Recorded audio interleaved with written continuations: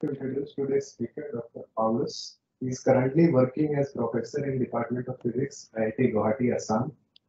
He is going to talk on the topic Mysteries of the Cosmos, Story of Dark Matter. So we'll talk about the dark matter.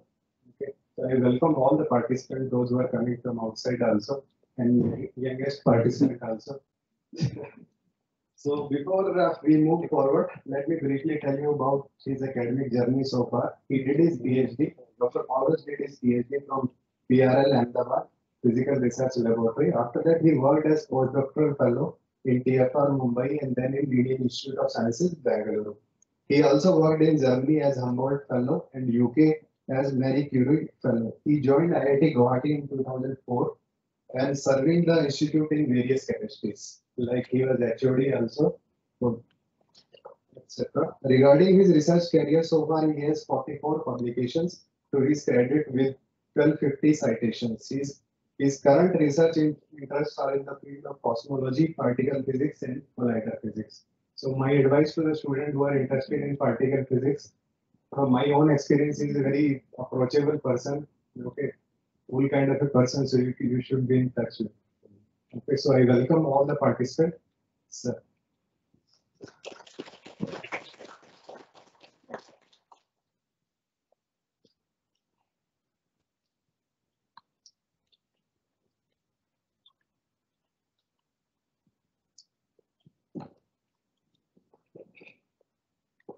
Okay, thank you, Sumit. Thank you, also both of you, for inviting me and all the arrangements. And thank you all for coming down. So I'm very happy to be here.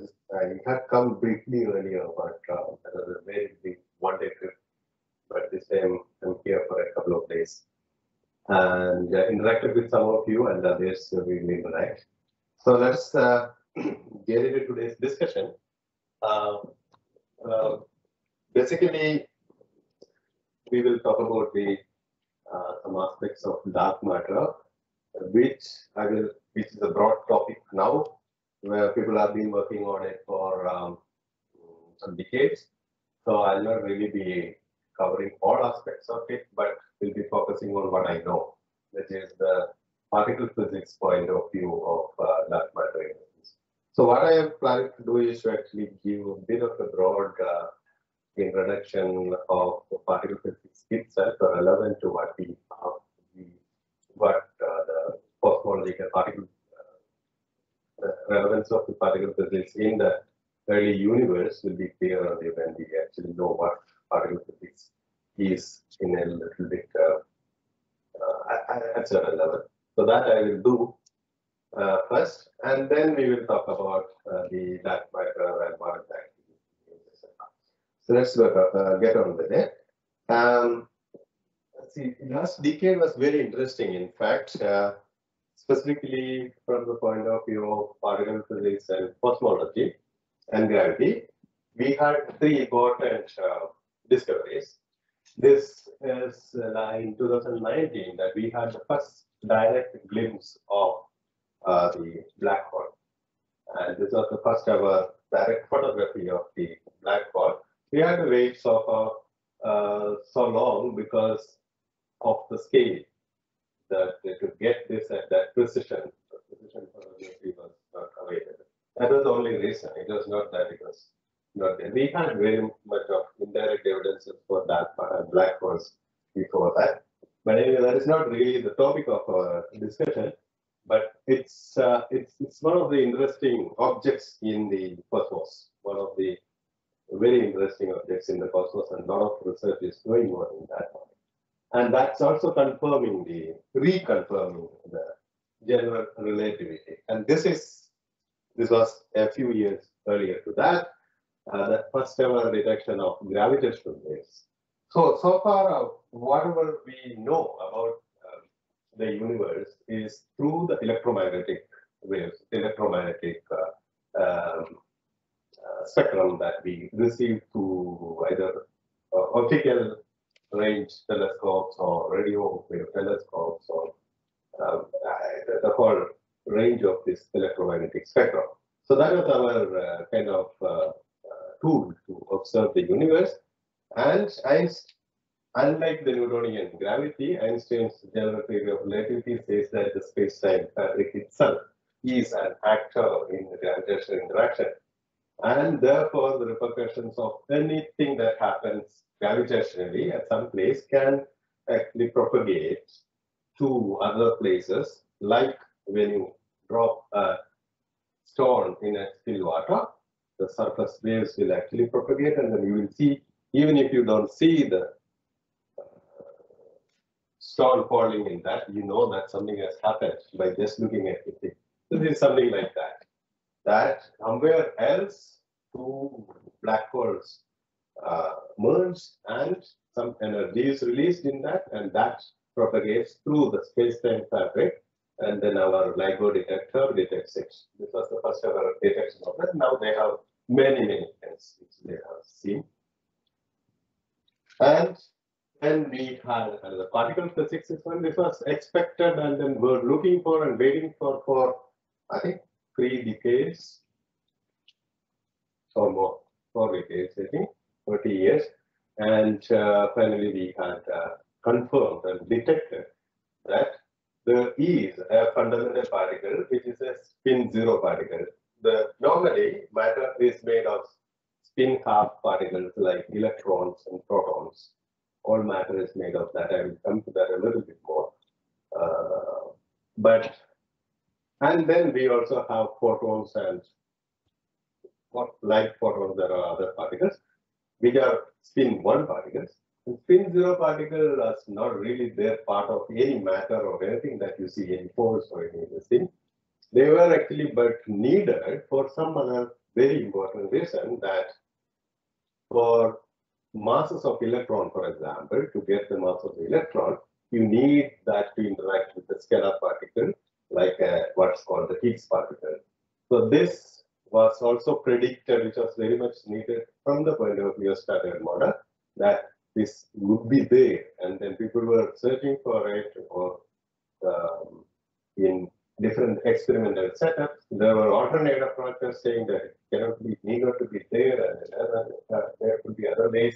But it settled it in 2012 that we do have such a particle, and then that kind of also completed the particle spectrum, elementary particle spectrum, that the standard model has told us exists, that makes everything in the universe. Okay? So that way, we will. I'll tell a little bit more about these things, and then also tell what the standard model is not able to explain, some of the things, and we'll not go into the details of that, but basically focus on some aspects of that matter. That's what we will do today. So, particle physics works in a kind of a reductionist way. Like we have been saying that there are a variety of things, including us, that we see every day, and even otherwise when we look at the universe and that. And then we know that for some time that all these things are made from something like 100 plus elements. Okay, but then further on we can actually see in the particle physics framework that these molecules and atoms are further made of nucleus, which is made of protons, and you go again searching for what makes the protons. Then we know now that protons have substructures. They are made of what are called quarks, and electrons are there. Electrons do not have any structure. So at the moment, what we know is that quarks are the elementary particles, the fundamental particles, and electrons, and a few other particles which are similar to the electrons. And these few particles actually make everything in the universe. And it's a bit surprising if you stop and think a little bit about it, because we have a variety of things, and everything that we know in the observational universe, okay, is made of all these, a few handful of these particles that we have. And their dynamics, I mean, they are not just particles just like not interacting, but they do interact in various different ways. That is why the structures are formed in the complex structures like us also. And it's also identified now that we have four fundamental forces, and that's it. And everything, all the dynamics that we know is decided by these four fundamental forces. And of these, two are very familiar to us. We do actually experience that every day. Just now, we are talking on the microphone, or light is there, everything is there because of the electricity and various other things. I can lift something and reflect my muscles because of electricity. So electromagnetic interaction or any atomic distance, all chemistry, everything depends on that. Gravitational interaction similarly is very well familiar to all of us. But there are two other forces which are not that obvious. It's there. It's not as obvious because it is not macroscopically seen. Macroscopically in the sense that these scales, energy scale and length scales that we usually perceive. These are relevant at a very small scales, at the nuclear scales and subnuclear scales. So there is but it is easy to actually see that they are there because, for example, Rutherford also told us that atom has a nucleus which constitutes which keeps all the protons, all the different protons, which is electrically light charged in a small volume of space. And then that's if you don't have any other force to counter the electromagnetic repulsion, then they will fall apart. Gravity is attractive, but you can easily check that gravity is much, much, much weaker than electromagnetic interaction. And therefore, something has to be much stronger than this, which is simply called the strong nuclear force. So that glues the protons together in the nucleus. That's one simple way of understanding that. But that's not the only thing that we know about the nuclear force. We have gone much further than that and then made a complete mathematical description of the whole thing and then now tested it at various different levels in many different independent experiments. And now we can say that it is clearly established that there is this fundamental force which is still called strong nuclear force. And there is this weak nuclear force, which again is familiar to us, this process with beta decay and any other radioactive decays. And that cannot be explained by electromagnetic interaction or gravity or strong nuclear force. So we need another force which is there. So this I will take a little later, I will come back to it. So I'll just mention that beta decay for this case or any other beta decay at the nucleon level can be seen as a neutron going to a proton and an electron and a neutrino. So the neutrino was there because of some energetic reasons. It is a particle, fundamental particle, which is not detected. So it's a missing particle. A missing particle is, it was predicted, it was actually suggested by Pauli, and it is now very important. It has a very important role in the particle dynamics. And in the beta decay, it was there because of the energetic presence and other reasons. And you can easily see that this works well with any beta decay, that one neutron is converted into a proton. So that happened. And now another thing I want you to notice here is that new particles can be created. So creation of new particles is another thing that we can actually see, which is again relevant for us today in today's discussion, because we are talking about creation of matter in the early universe, okay, and then the evolution of the universe from that. So it's possible that particles which do not exist prior to that can be created. That's what happened in beta decay. We know that is possible. It is there. And this is exactly what happens in other instances. Like, okay, so this is the other part of the story. Like, these particles interact. Classically, we think about an electron or any charged particle interacting with each other, as one charged particle would see the electric field of the other particle. So, In quantum picture, we actually consider this electromagnetic field as collection of small particles. Okay, in quantum mechanics, they have both particle and wave properties. That is a kind of a universal thing. It's true for electron, a matter particle, and it is true for electromagnetic field as well, or the photons as well. So they behave like waves and particles. So the particle property of the photon or the electromagnetic field becomes very apparent in many different particle interactions like this thing. Photoelectric effects is one of the things that we are familiar with, Compton effect, scattering, and then various other places. And then, so that's what happens. So we can, in quantum picture, understand the interaction of two charged particles like exchange of the photons, happening through the exchange of the photons. And as I said, we can create particles from in the beta decay. Similarly, here from radiation also we can actually create particles. So usually we have to actually also now introduce the concept of antiparticles.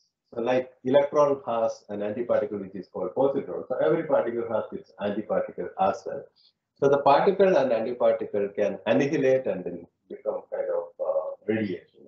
It can become other type of fields or particle energy forms, radiation or photons. So other way is also possible. Okay. So now this is not specific to electromagnetic interaction.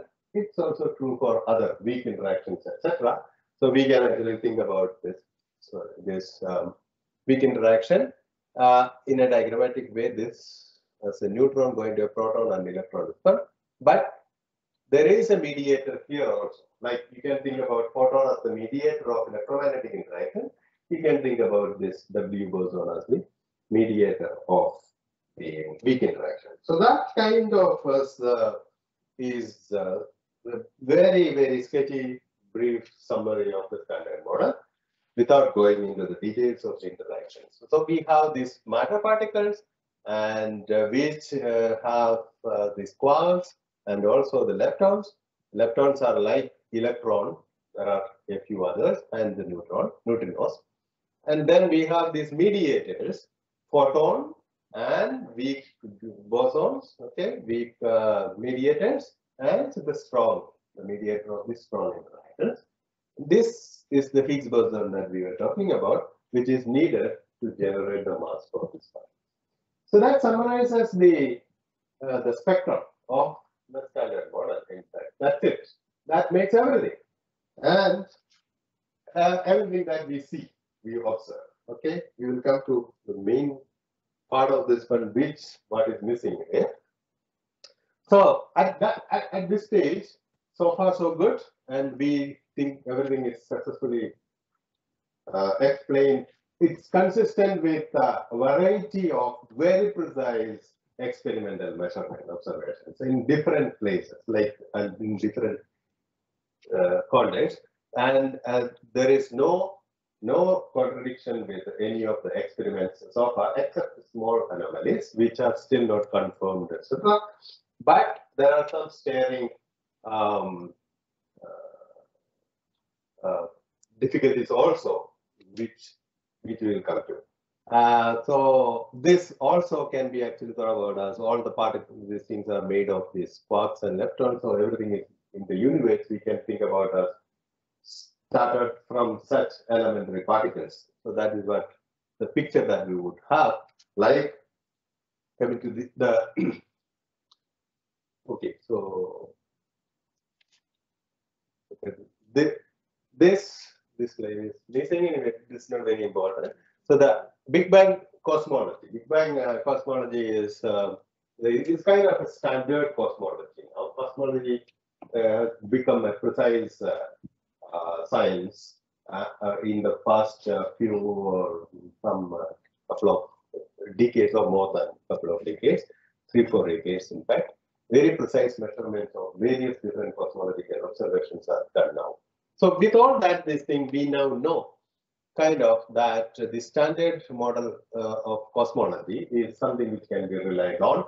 According to this, the universe started with a highly dense and high, very hot states, small state, to small in size also, and evolved. As it evolved, it cooled, it expanded and cooled, and then as it cooled, actually matter particles were created, okay, in the form of whatever we said, the standard model particles, say, and then structures were formed. Like first, as it cooled again, then these particles could actually come together to form the protons and neutrons, and then the protons and neutrons came together to form nucleons for the light elements. Then, and sometime, then these electrons bound to the nucleon, the nuclei to form the atoms, and then the story goes on, and then finally we have the structure that we see now. So that's the kind of evolution of the universe that we think is the way that it has come through. And so in that, the whole dynamics of this whole structure of the universe, therefore, has relied on the particle interaction certainly. And at the moment, we have very good understanding of the elementary particles, through terrestrial experiments, and that when we put in the cosmological context, we should be able to actually get all the structures within here. I mean, it's not easy from the particle physics point of view to actually build and then get the structures to the level that we want. But that's the kind of thing that we expect would have happened, although we don't really know how to get it, to get from this to the galaxy easily. That's a different kind of different area of study altogether. So just to go into a little more details of the evolution of the universe, including the time scales, which most of you may be familiar with. So this is the scale at which we know the particle dynamics very, very well.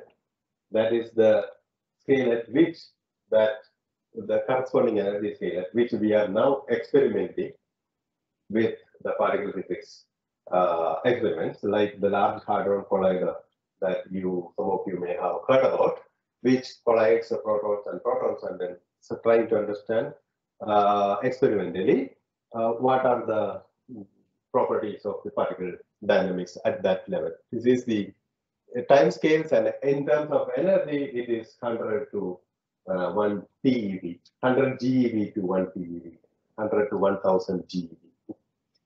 Then all these things, as I said, happens, and then it cools down, and then small structures are formed, and the nucleons are formed within the first few minutes, like about 200 seconds or something like that. It's formed, the lithium and the nuclear formation, the Big Bang nucleosynthesis kind of closed at that time.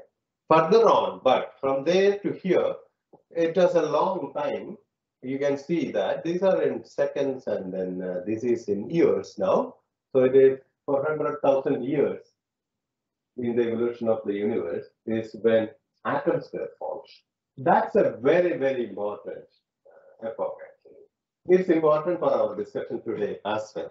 So this, what happened there that time is something which is known as the cosmic microwave background radiation.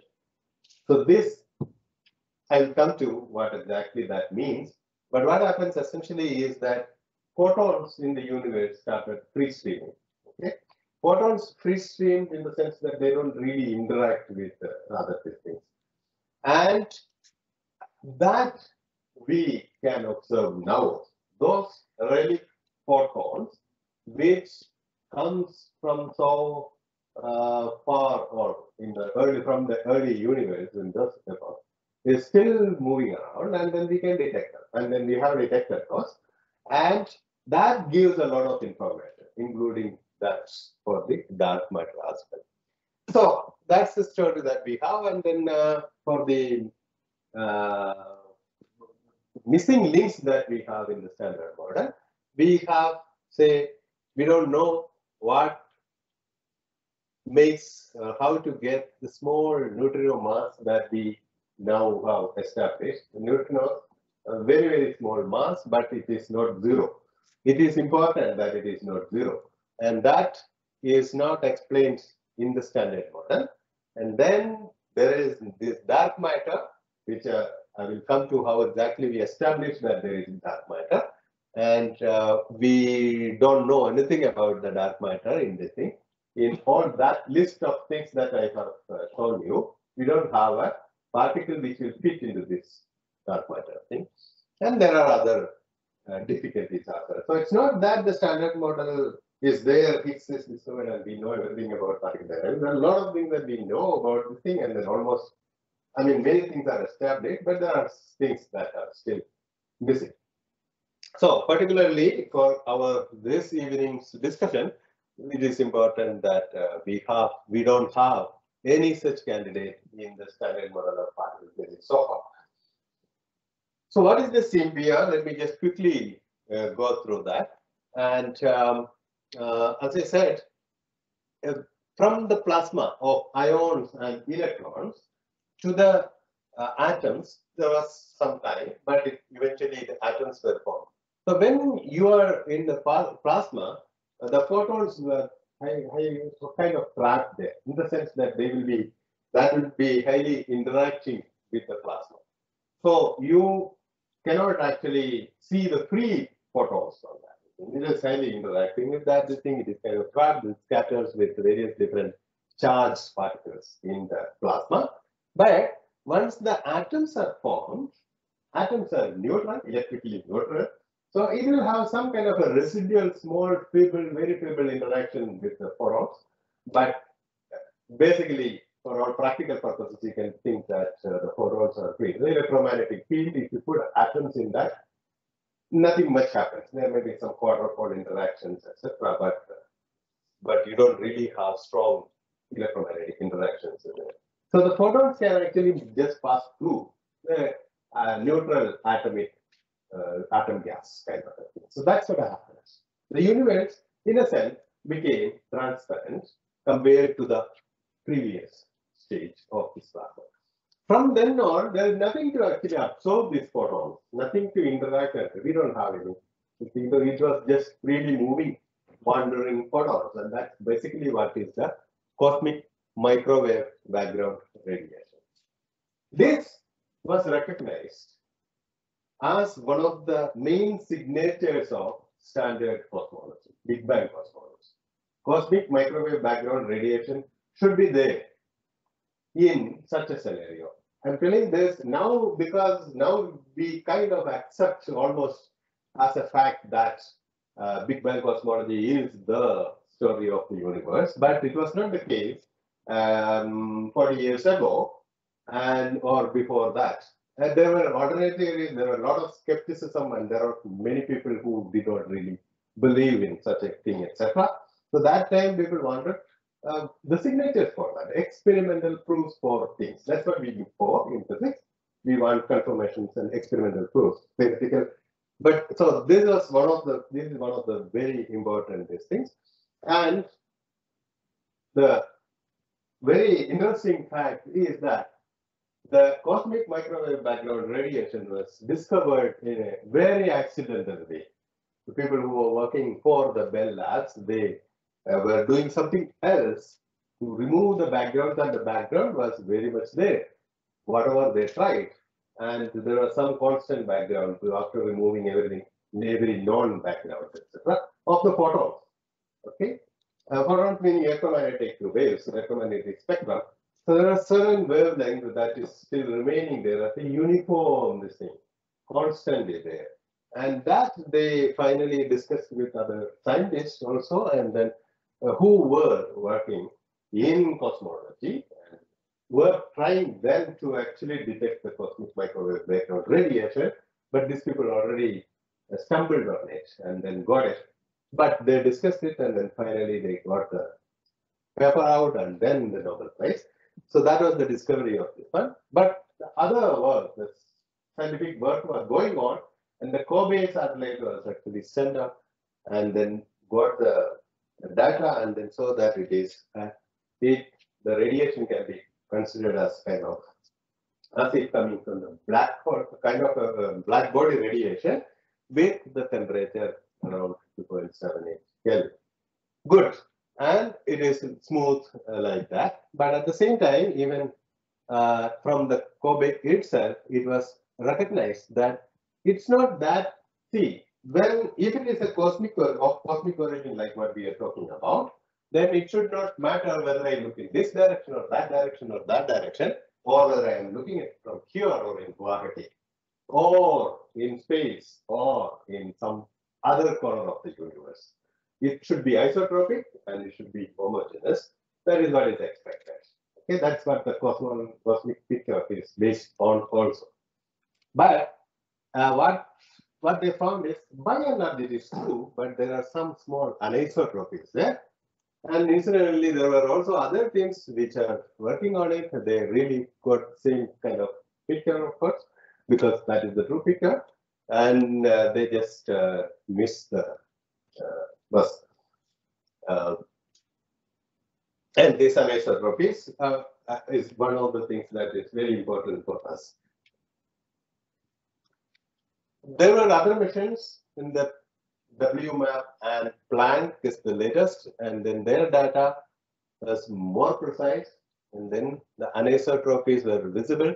So from here, basically you can think about the red and blue as the difference in the temperature. Okay? It's highly exaggerated. The actual difference in the temperature is basically at the level of 10⁻⁵. Okay, so it's very small, but to see that clearly, it's exaggerated. So these are thought of. Now, if the universe was very smooth, homogeneous and isotropic, exactly in the way that we were talking about, then where did all these structures, when we actually look around, we don't see this homogeneity and isotropy. When I look at this structure here, or from here and in Guwahati, it is different. Or when I look at the solar system, and then if I go out of the solar system and then look at something else, locally, that's different. But at large scales, it is uniform. Locally, there are small structures, differences in the density, matter density, okay, or energy density. And that in terms of temperature, it is the temperature, difference in the temperature. So locally, or in the small regions, there are fluctuations. By and large, at large scale, it is uniform. Whether you are looking at it here, it looks the same. It looks the same in this direction. So that is the kind of thing that we can actually have. And these fluctuations or the small scale, small differences and isotropies could be the seed of all these structures, the galactic structures and everything else. That could be basically because of these fluctuations. And that's what we think now. So understanding these fluctuations are important. It's yeah. So why is that? That's so. As I said, this is what happened for when we talk about the CMBR. But before it was free streaming, it was actually interacting with all. So these anisotropies should be coming from fluctuations in the interactions here, right? Some small perturbations there should be actually. So let us say this is the kind of the different parts of the universe. Then if there is some difference here compared to here, you should be able to see that in the photon spectrum, in a sense. So that is what we mean when we say that the seed of all these large-scale structures could be there in the matter, the disturbances here or the perturbations here, which would put a signature in the CMBR. So understanding the CMBR is an important thing to understand the structure of the universe, density of the universe, and many other things, including the dark matter thing. So this is a bit of a technical details, but you don't worry if you don't like that. I will tell you where you should put your spotlight on. So basically, this any function can be actually expanded in terms of some orthogonal functions. That's what happens here. Anyway, what happens is that you can actually look at that as what's called the power spectrum analysis. you don't know what it is, doesn't matter.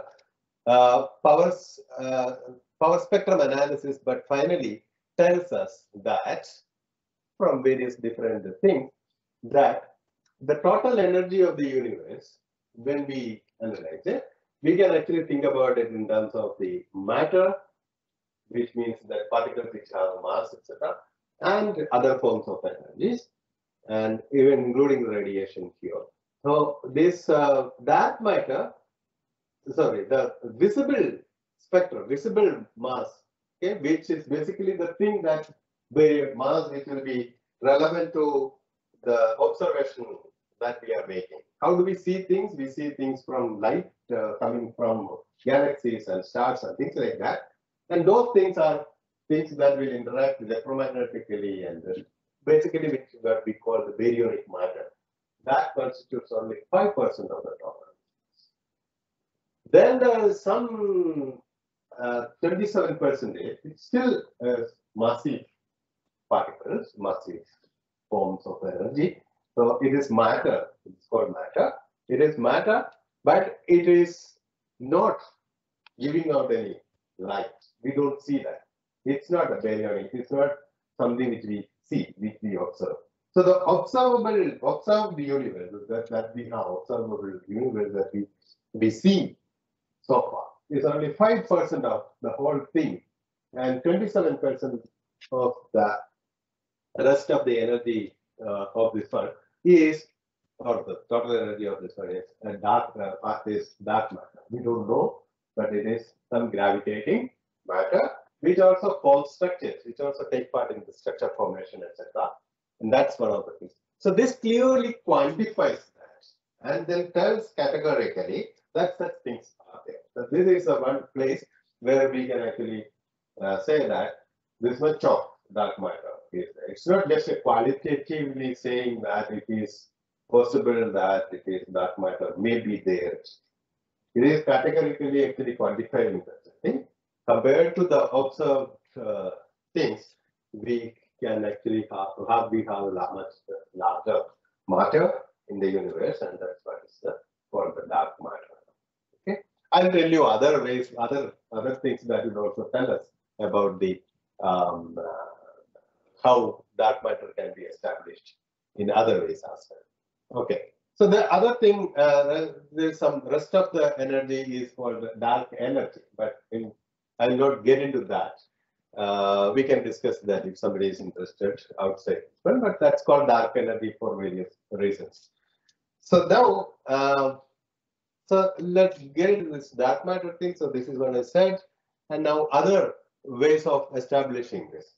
This happened actually much earlier, like in 1939 itself. Observations of galaxies. So specifically the rotation speed of stars in the galaxy. The galaxy rotates. You can find out that it rotates by looking at the stars in that. So if something is rotating, one end will be going away from you, the other end will be coming towards you. So one is redshifted in terms of the sun, which means that as it goes away, the wavelength will go closer to the red wavelength, and when it is coming towards you, it will become larger, and it will blue shape, it will come closer to the blue. So from that, you know that things are rotating. That's basically the way that we see. And you can also find out the speed of rotation, the speed of these particles that move in that.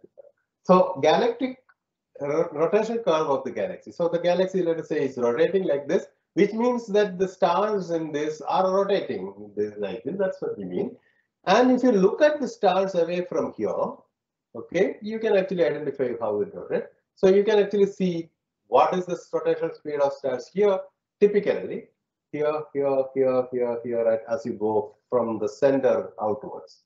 That's what this line, these data points actually shows. Okay, so this is basically the one that we have observed.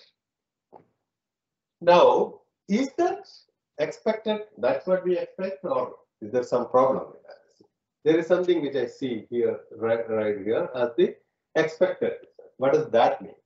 So basically, if we assume that the galaxy is like normally what we expect, that the profile is like with matter density is large in the center, and then as you go away from it, it comes smaller and smaller, and finally it closes. I mean, there is no more star away from it. So it's expected that the most of the particles are here, mass is concentrated here, and then as you go away from this one, at some point you can actually neglect the mass here. So all these things will be affected by the mass that you have gravitationally, the mass that you have here. You can, based on the Newtonian relation, you can see that the velocity, okay, this is the centripetal force compared to this one, and then see that it is basically velocity is proportional to 1 over r. This is constant. If you say that m galaxy, which is that all the mass is inside that thing, then it is proportional to 1 over r. That's why you expect it to go down as you go away. If you go away, it will fall. But that's not seen. What is seen is actually not that it is falling, but it is slowly increasing, in fact. So that's one place where people actually expected that maybe beyond what we see here, there's more matter, and that matter may be more uniformly spread out in these regions. If that is so, you will actually have a relation. This mass is not a constant here, but it will go like this, constant density and volume that you're considering. And that will immediately tell you that V is not falling down with this thing, but it can actually slowly rise like that. So that's one indirect way of seeing that. There is something which we don't see, and people are already been saying that the dark matter is there. This is what. There are other explanations people have. We don't really trust it. We shouldn't. We should question and then say that is there any other way of doing it? There were other ways of modifying the gravity relation itself. We can't rely on this thing. Okay, fine, and then modify it to get this one. That's possible. But the problem is, what you can do that here, but there were other observations as well. Lensing effect, and lensing effect is saying that basically this Einstein told us that the photons can be affected by the gravity, strong gravitational field. So if we are seeing a galaxy from one end, and then then we from Earth, if this was not there, then we will see it as a point, straight line point here. But if there is some supermassive thing here in between, in the same line of sight, then it will actually act like a lens, like optical lens. So here it will be a gravitating event. This will actually bend the light which is coming from this. The photons which otherwise would be going straight would bend and come here, which will happen all around it. Therefore, we will see a round halo rather than a point. So here is kind of one of such example. This is partly computer simulated with the false coloring. So basically, it says that some galaxy in the background, which is considered in the blue color here, is seen not as a point, will not be seen as a point, but as a halo or a circle here. When this one is there, this one is a massive thing which gravitates or bends the light here. The point is that what is the size of this ring will depend on what's the mass of this. And you can actually estimate the visible mass, and in many different situations, that's not sufficient to explain the radius of the sun. And that's another indication of more mass than the visible mass. Okay. All right. So, and there are also other things.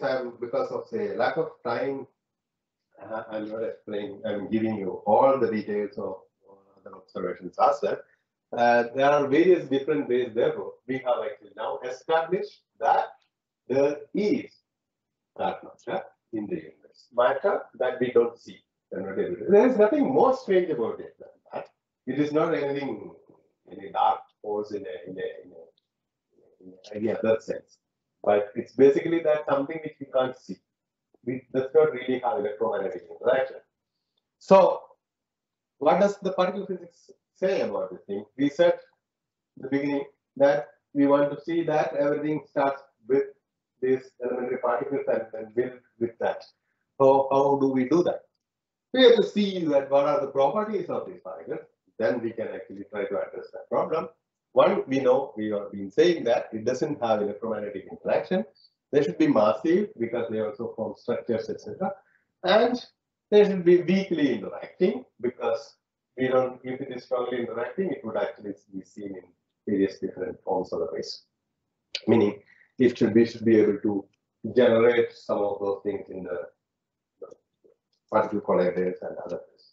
Anyway, it's weakly interacting is one of the things. So then, first question that we ask is, among the list of things that we have, is there anything that will fit to that? There's one particle which is electrically neutral, do not take part in electromagnetic interaction, and weakly interacting, and massive, which is the neutrino. But the neutrino, did I say something? Neutrinos. Neutrinos fit to that description, but one problem that neutrinos mass, it is so light that we have difficulty in getting the galactic structures or whatever the galactic profile that we need for the dark matter with neutrinos alone. So we can't have such light dark matter. So such light dark particles or dark matter are called hot dark matter, hot because they move with larger velocity and therefore with larger energy. And what we need is, now we know that we need cold dark matter, much more massive dark matter. Okay, so typically we actually consider the spin zero particles as just the simplest thing. So one thing is very clear by now, we can't live with whatever we already know in the standard model. So we need additional particles. So we have to actually introduce new particles for this. Like we introduced the Higgs boson, which was not needed except to generate mass particles. Here we have to introduce a new spectrum, new particle, not for any other reason, but to explain the dark matter. So that is something very clear from the particle physics point of view. I'm telling again sometimes in between particle physics point of view because there are other points of view in the scientific community which are still viable in various different, but in various different ways, most of them have one difficulty or the other in explaining something or the other. And you have to be consistent with not one thing, but many things. So that's one of the problems with many other scenarios. But we will be actually focusing on this part. So even if I don't say anything, I'll be actually talking only about this particular point of view. So from here, there's something called the weakly. So we generically we can call this part. We call these particles are weakly interacting massive particles. This was something which people have been talking about for many decades already.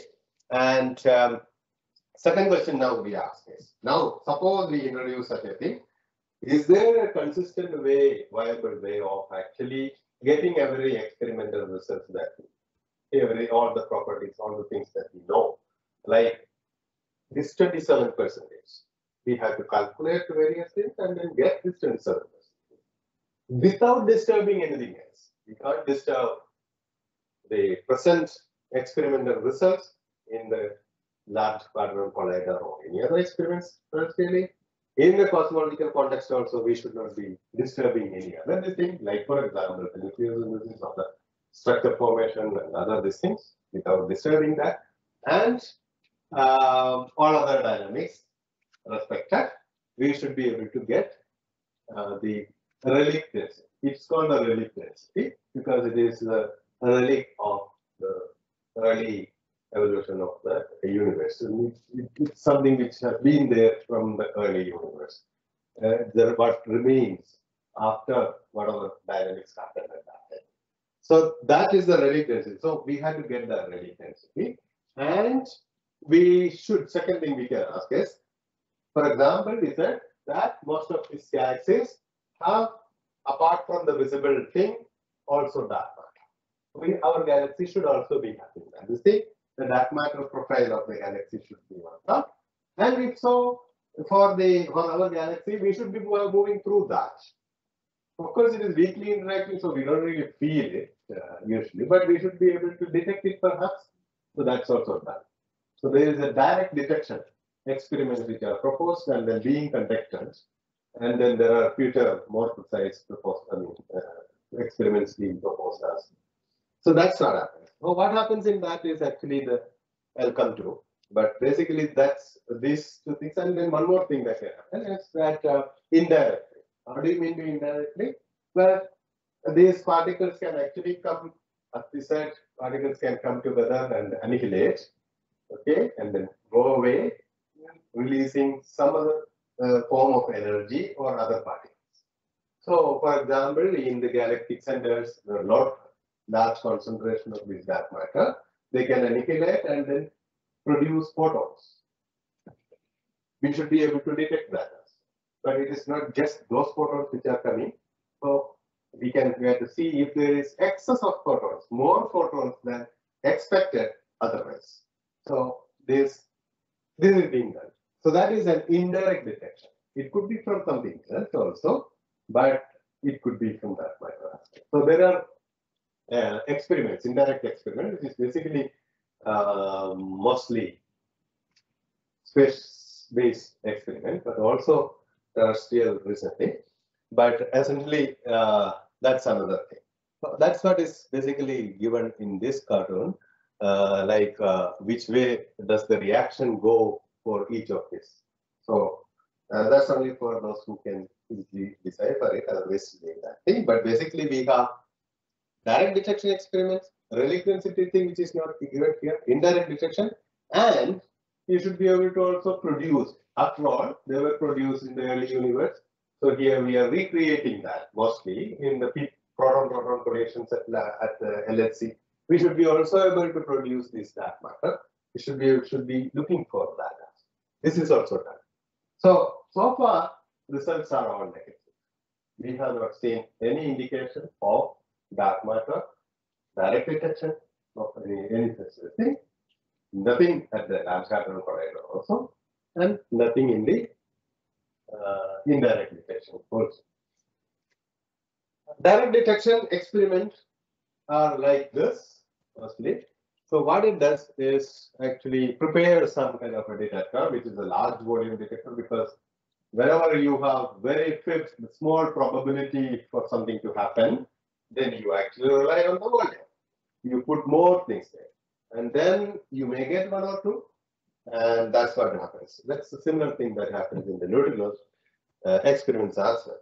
So here, therefore, you have a thing. So what happens is that if you are passing through this, you prepare some kind of a very heavy nucleus. Xenon is one of the things that we use, and that nucleus, when the dark matter hits that, okay, it can scatter off and exchanging some momentum. So there will be a recoil of that.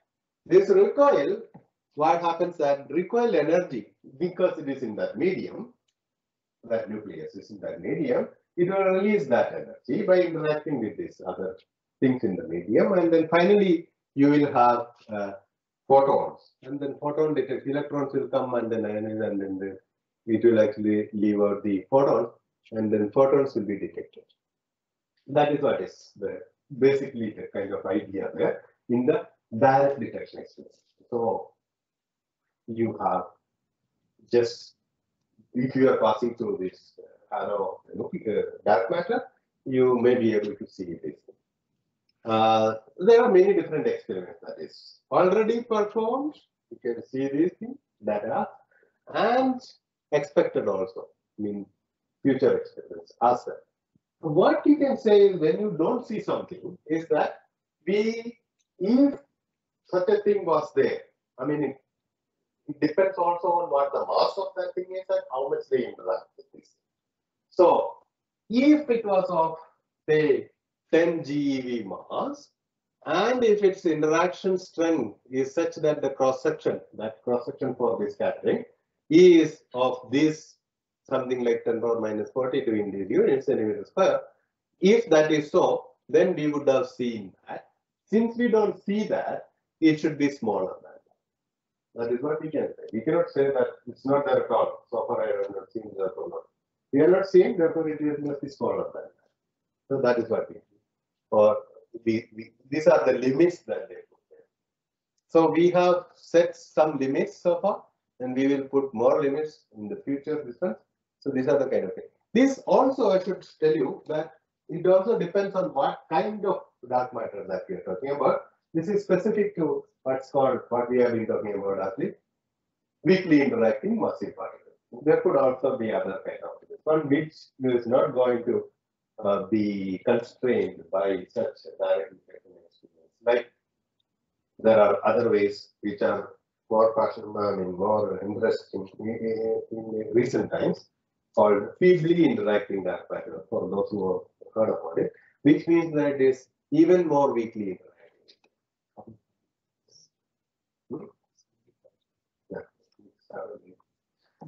Okay, I think another 5 minutes.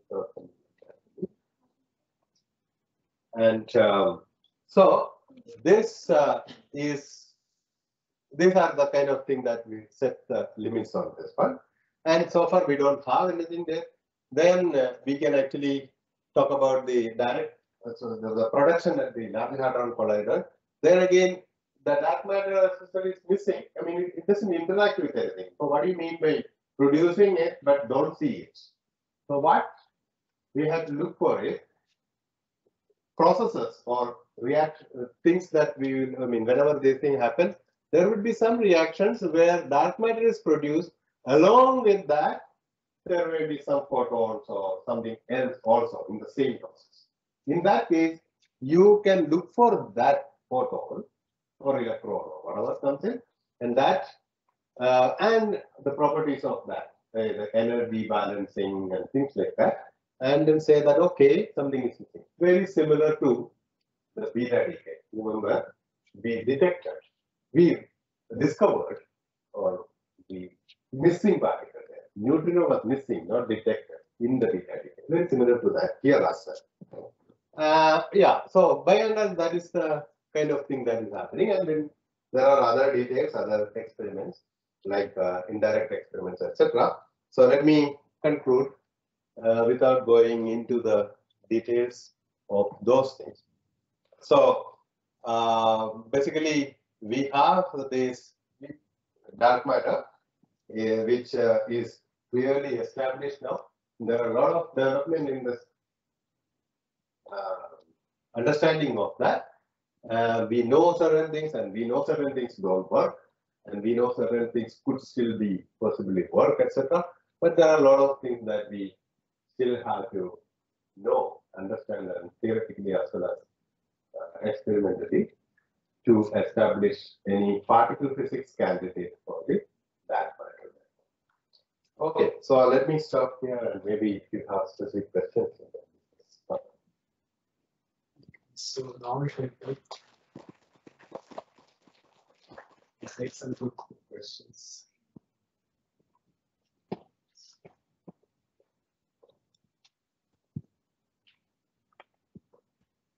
Thank you for the presentation. So this large hadron collider, it produces this dark matter, and it is not detected yet. So what is that invisible? Yeah, it's saying that. I mean, this is a cartoon. This is not a. It's saying that if the invisible particles go away, there will be this missing momentum. So what you do basically is you can detect the momentum of this particle, and you know for momentum balance, the initial momentum balance is the same as the final momentum. And therefore, you can say that this has to be balanced by something else.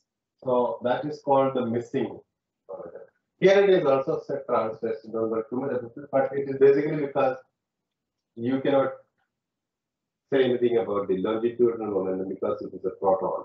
Actually, it is the quark which inside the proton which is reflecting. So you can't say anything about the longitudinal that in that direction. So only the transverse direction momentum balancing will tell you that something is missing. But missing can be any other part. It could be any other. This is one Will possibility. make sure that. No, you cannot because if you detect, it goes this way. Suppose you find a missing transfer, something beyond the standard model or something which we have not understood is there. One possible candidate or one possible situation is that it is a dark matter. It is dark matter. It could be something else also. Somebody can come up with that. But that would be a, for no other reason something is there, and that should be fitting in with everything else as well. Sorry? I think he is. He has a question. Yeah. Whatever you can. Oh, it's okay. What are you asked?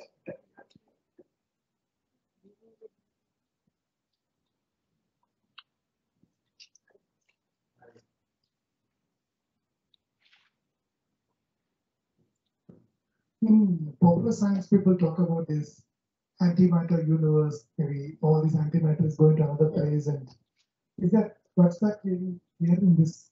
Yeah, that's basically another story. It is not really connected to the dark matter.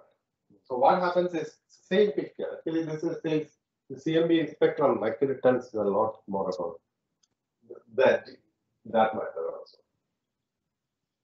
I said the particles are annihilated in pairs of particle and antiparticle and created in pairs of particle and antiparticle. Electrons always are created along with positrons. But now when you look around, everything is made of electrons, not positrons. Positrons are there, some very small, very scanty in the cosmic rays, or you can create in the lab, etc. The density is very negligible.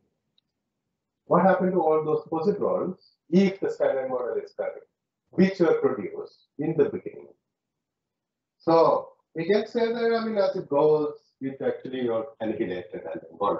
But when an electron, a positron is annihilated, an electron would also be annihilated. So if everything was like exactly balanced like this thing, symmetric, then it wouldn't be possible. So this is another question. Similarly for the quarks, protons, and other things also. So that's known as the baryon asymmetry of the universe. The matter-antimatter asymmetry of the universe. In the visible universe that we see, we only have matter. We don't have any antimatter. So one conclusion, one possibility is what you said. There could be multiple possibility that maybe in some kind of a way that the antimatter is in another corner and it has other structures which we don't see. It is causally disconnected, therefore we can't see any light coming from that or any communication from that. That's a possibility, but a more feasible thing from other aspects is that there could be slight asymmetries in what we are talking about in the dynamics. And what we need is a very, very small asymmetry in the whole thing, which could actually give rise to all these problems. But that problem is still not solved. It is another problem like the dark matter, baryon asymmetry of the universe. How to generate this baryon asymmetry? So this dark matter were formed during this when exactly the evolutionary process of universe, exactly when these dark matters were formed. Yeah. So the dark matter should be there along with all other particles, even before the nucleosynthesis, along with the quarks and other things in that.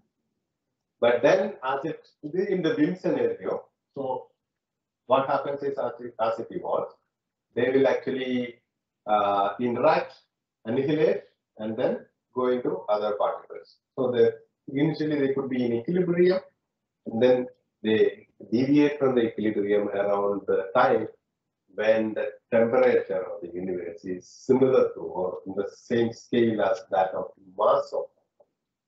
So there will be an equilibrium will be discovered. you will be deviating from the equilibrium of the reaction time.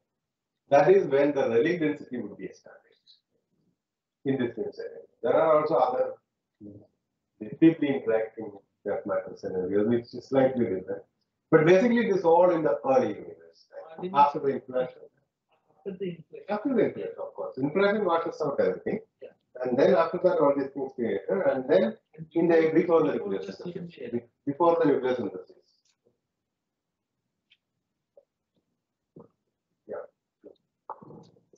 Suppose we have like some lensing, and then if it is like with the redshift, if we see that how the lensing is, and we want to correlate the dark matter from lensing, we can get the dark matter information, right? So can we expect that there will be difference if with redshift? Is the lensing matter? One of the things is that this is a few. Usually, if you say that the dark matter relief density is spread out uniformly, that is a different thing. That doesn't really happen. I mean, there are also some versions where which is possible there, but we need the structures there. This is specifically a localized structure analysis. So the density profile of the dark matter density profile of this galaxy, which causes the lensing, is important. So in this, I don't think the redshift of this will matter much. And there is, I'm not sure if that really matters. Maybe what you're saying is there's a radius of that matters in density. I'm not very sure about that part, but density profile definitely will have a clear difference. But maybe I frankly speaking, I don't know much about it. I can think about it. When it comes to that experimental this direct detection of dark matter, what is that source? What we take? Like you told that it may be xenon or usually xenon. I think they also use other and what is that? What is the energy which is made to model that? No, the xenon is just sitting there. It is kept at rest in the lab. So as we are passing through, if we are passing through this thing, this will be coming with some speed. Okay, but that again depends on your galactic profile. But it is very small speeds in our galaxy. But that's coming from the profile again, galactic profile. You say that to generate electromagnetic radiation from beam interaction in the near the center. Indirect. Yeah. I mean, there is a possibility. Yes. But if it is a weakly interacting particle, how they will interact so much in? I mean, it has to annihilate each other so to make the electromagnetic radiation. Right. So is that the probabilistically is it sufficient? Yeah. So therefore, it depends on what is the density of this. So it happens only in the galactic centers where dark matter density is expected to be very large. And of course, the number will depend on that. So again, the profile, dark matter profile is important. No, but the thing is, your rotation curve is going up in the towards the outer radius. Yeah. So that means we can say that dark matter density distribution is more higher towards the outer radius. Not really. I mean, in that explanation, it is considered. It is a simplistic picture.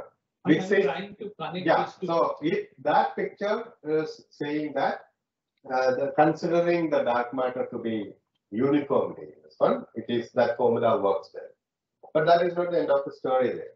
Because it is gravitating, it will certainly have a density profile, which is not a constant this thing and then abruptly ending. So it is similar to the other normal baryonic matter. In gravitationally, there is no distinction between these two. It is work exactly the same way. Okay? So it will have a density profile which is very similar to that. People have, I don't know how they do that, but the density profile, dark matter density profile for it, the galaxies are worked out. and from all these observations and other things. But so that's not a uniform distribution. It's also falling according to the aspects. Yes. But you are right. It should also be consistent with the other one. So it will be bigger, I think, bigger, spreading out more compared to the visible one. And then the densities are sufficient enough. And it is also not really proportional to that. Because the observation is also not proportional to R. It is more closer to the constant. So, I have a very lay person's question. Sure. Since you mentioned difference in temperature, so does climate change have any effect on, let's say, what the structure, basic structures and embryonic? This? Yeah. So does that have any Which one? climate change? Climate. Would it have any effect on, let's say, a particle structure and the percentage of dark matter and other things? I'm just wondering. On this, no? Yeah. First of all, it is all space-based experiment. Hubble telescope or Planck space mission is in the space, so that will not be affected by the atmosphere or such. So any other effect on the terrestrial experiments also, usually what they do is to actually take, there are a lot of background. For example, in this is after filtering all the backgrounds and removing it.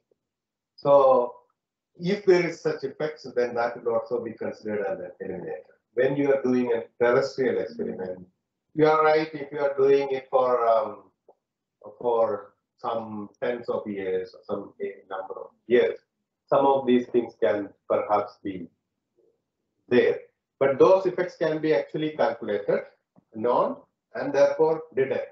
That becomes the background. Here, for example, when we know the galaxies, photons come from galaxies also. So the galactic sources and any other thing, that is all taken away. That's considered as the background. So this is after removing the background. So therefore, such effects are not there here. All such known effects are all taken care of. So in the terrestrial, there could be a change in the effect. Well, I mean, most of the time what happens is that these are a few years.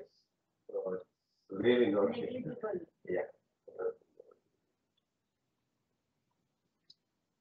You mentioned the percentages. Yeah. 5%, Yes. 27%. Yeah. But how do you know 100%? Ah, What is it? that's yes, you are right. That's a very interesting point. I have put this here. I didn't want to go into the details. So because of the lack of time, firstly. So this first peak, here position of this first peak actually. This first peak, information about this thing, the amplitude of this tells us that the density, total energy density, is close to the critical density for a flat universe. So that's what we know. And that can be calculated. What is the energy? This one is meter, RC needed for the flat universe. The universe is flat universe is needed. So that part comes from this first peak. That doesn't tell anything else. This first peak doesn't tell anything else but the total energy density. It is sensitive to that. The second peak, in fact, the difference between the first peak and the second peak tells about the matter that interacts with the photons in the plasma. So that is what we call the variability, and that is where this 5% comes. Then the slope, the dampening of this is basically an acoustic fluid model. I mean, consider the plasma as a fluid and acoustic waves in that, or acoustic modes impact. That is what happened. And then the dampening of that, this is sensitive to the total matter, total gravitating matter, which is 0.32%. 32 minus 5 is 27%. That's how you get the 27%. So the total thing is coming from that. And that is why we said that the rest of it is What is the situation in this simplest model like enhanced stability? is highly constrained. Highly constrained. The problem is this coupling, this interaction here, is exactly the same insert model that comes in the annihilation of the dark matter to get the right relic density. This being small because we don't see that, we don't get the right relic density from the it becomes smaller. Simple models are very almost excepting for some small this thing You can have mass close to the Higgs mass. Yeah, it's very much right. but you can have multiple dark matter. That's what we can now. We can But- hide yeah, that's all. But WIMP is not ruled out in that. Eh? So, any other questions? I am mathematician. The last physics class that I attended was talking about standard. Sure, no problem. I'm really sorry for this question if it is. Not at all. Any question? So, sir, the thing is that I was dropping my son to school and we live in Bangalore. I'm from Delhi College. Okay. And then he told me that the same thing, 5, 23 and 68% is what he told me. Yeah. 27%. It gets a number. Yeah.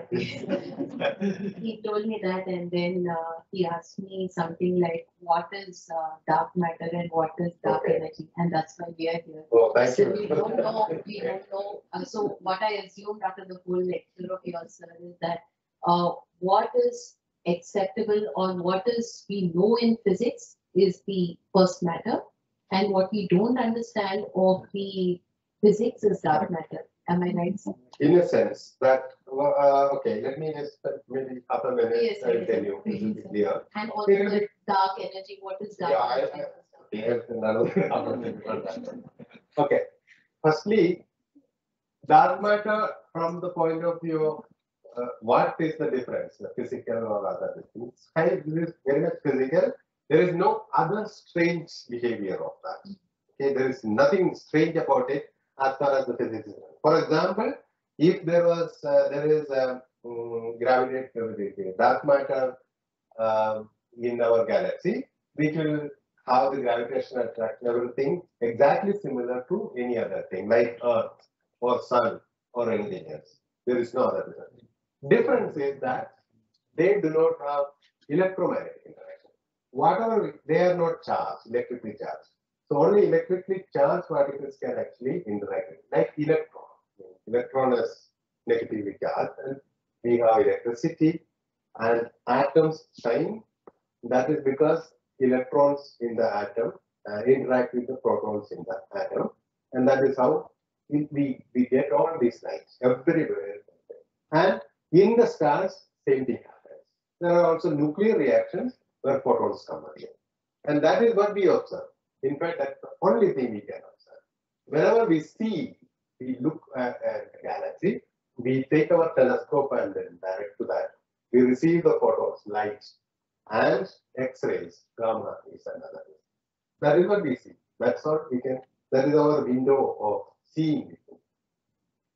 What we are only saying is that whatever we see is only 5%. Rest of it is like I told you neutrinos. Neutrinos is very much, now familiar to many of us. And neutrinos do not have this. We can't see that. In fact, millions of neutrinos are right now passing through us, through the Earth also. And it does not interact much with the Earth. It just passes through. There is no small interaction, but which is what we call the weak interaction. Apart from that, it just passes through. It's transparent. It is like taking a glass, wood shining on it. It passes through. Neutrinos pass through my hand exactly the same.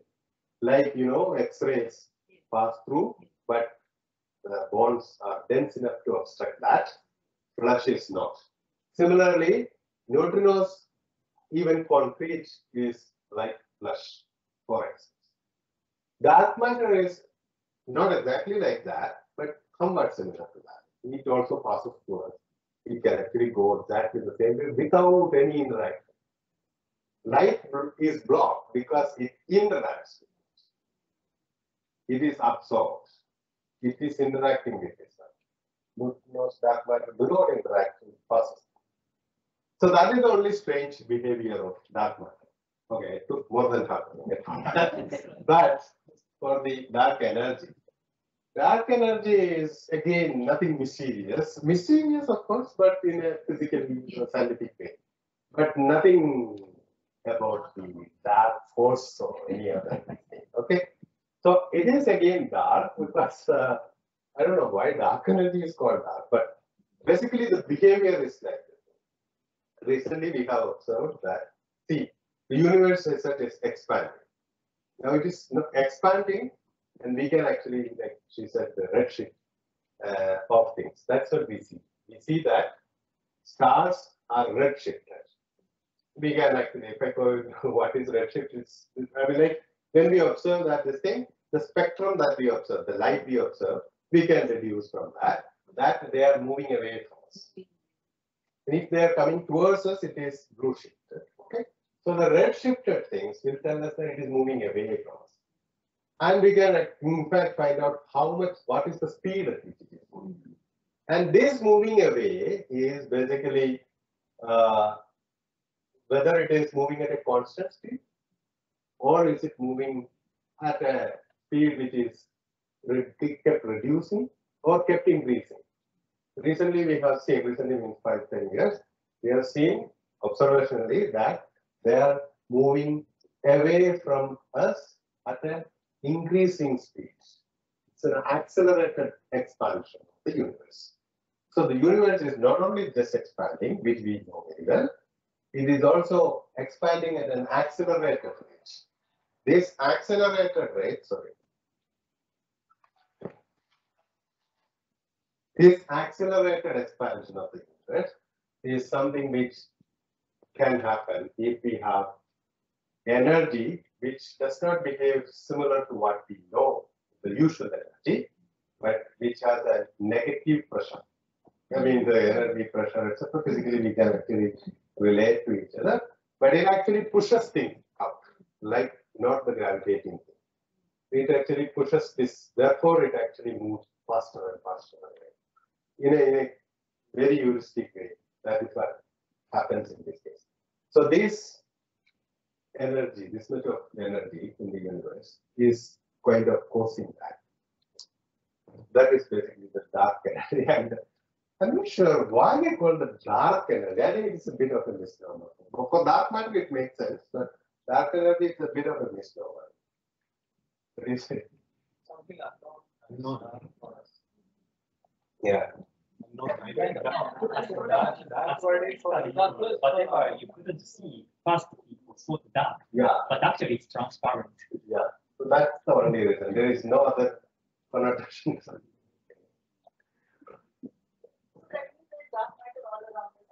Yes, we are passing through. We are passing through it. It is Oh, there, that is passing through. It depends. It's relative. He has given the example of neutrino. Neutrinos are partial, so that can also be dark matter. Okay. Although it is very constant. Yeah, right. In fact, dark matter could have, neutrino could have been a dark matter candidate. The only problem is that it does not fit well with various density profile of the galaxies, etc. Again, out of curiosity, I'm also a biologist. Yeah. Last time I studied physics in first standard. What is the significance of this neutrinos? The presence or absence of it, how it is going to affect us or benefit us? It may not affect us at all, but it just, first thing is the intellectual curiosity to know what's going on, what's the universe, and things like that. I mean, that's one of the parts. But one of the things that happens is like the solar system. You want to understand the solar system, that's where a lot of neutrinos come from.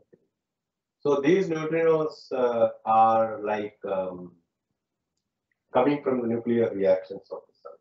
So it does have certain thing to say about the nuclear reactions in the stars and other in star. So maybe in a way that to understand that and things like that, it will be important to see what neutrinos for neurodynamics better. Ultimately, it is the understanding of nature. Yeah, We really don't have neutrino. We may not have sun. Yeah, we may not have sun. So sun shines because of nuclear emissions. Nuclear reaction is, I mean, and which way is My answer is not there otherwise. Anyways, he sits next to me in the cabin. You know, but observatory coming next to you. And that's why I'm really curious about aspect. I'm from training that I need to know. Okay. Yeah. Very close to my You know. Just for the information of people, we have a show in planetarium on dark matter, which covers some of these things in more popular way. So if you are interested, next to this planetarium, you can see the show timing there. I think this happens on Fridays and it comes on many days. You can just have, it's a 30-minute show. So just for everyone, maybe sir, you are also, Yeah. you watch if you are, and make a comment. Sure. It's a from European Southern Observatory show. So we have procured it and we are showing it here. Okay, that's very good. Yeah. You should advertise a little more. In fact, I've been seeing that part is, yeah, maybe you yourself may not be able to do that, but then other We people send can an publish email on it. the Manya ID, so we have other departments. Sir, do physicists have some understanding of soul and divinity? Okay, yeah, I know, I mean, it's Cosmology yeah. for us is like. No. I'll tell you something, a little bit about the physics part of that. Not really the physics part, but scientists' view on that. I mean, because I personally have some interest in that question. So, point is that we don't really have any idea about it. But we do ask questions about it. Question that we ask, there are two levels. One is, what's life itself? Like, before the, see, when I say everything is made of these things, this question is very natural. When it comes to other this thing, it's okay. Earth is made of this, sun is made of that, that's fine. But we are also made of that. Now, materially speaking, between just a moment before and after my death, right. Materially, there shouldn't be anything different. You should be able to tell me more about how the circulation of the fluids would actually be taking part in that life itself. So life, what is life itself is not understood. But the question is there. Science cannot deny that. It's just that we are completely ignorant about that. Can't at the moment address that question. Nobody has a clue about it. Secondly, the second level of this thing is consciousness. That there are different living beings at different levels of consciousness. What causes that consciousness? There are a lot of scientific investigation which is going on, where neuroscientists, doctors, medical practitioners, as well as neuroscientists otherwise, and physicists are involved. I mean, it's not just any arbitrary physicists, but frontline researchers involved in that, okay? Searching for consciousness. This Penrose, who got Nobel Prize in 20 for the black hole, saying that black hole is a stable thing. Einstein's equations, general theory of relativity, gives a solution which is a stable object. Stable in the sense that it's possible that something is possible, but it does not stay there for some time. Whereas black hole is not so. So Penrose got a Nobel Prize for saying that, mathematically showing that it is a stable object. He had a lot of questions. He has been actually thinking about it, and he's still alive, and he's still thinking about it. What causes consciousness now? He is also working on with various different levels of neuroscience, etc. So his idea, or one of the things that emerges recently, is quantum consciousness. Quantum consciousness tells us about, something about that it is perhaps the direction in which you might look at. That's all we can say now. It does not also have any. It's kind of a very, very, very tentative thing to say, but that is the kind of thing. See, he is one of the best brains of our time, and then he is also suggesting such a thing. So perhaps in next 100 years, after his son,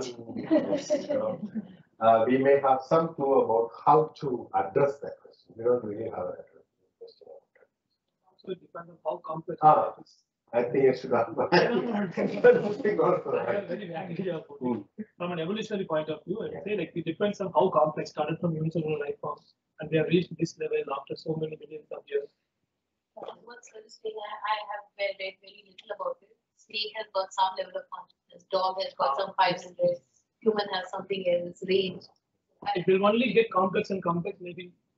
Yes, sir. Actually, my school teacher, Vivek Morov, I think he's done some work on quantum physics and all of this divinity.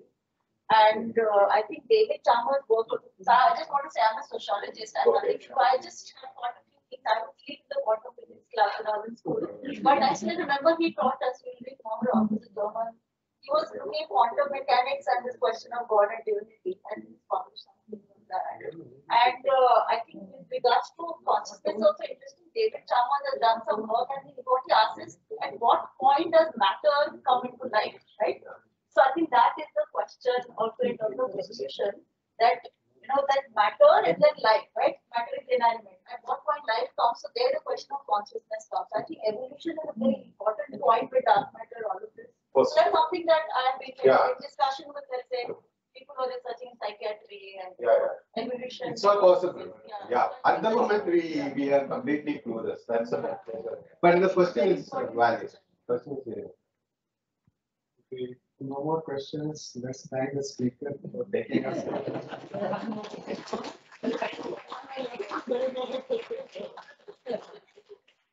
The journey of standard model of particle physics, its shortcomings, Big Bang cosmology, dark matter, its production, detection, and finally life and death. Thank you. Thank you, sir.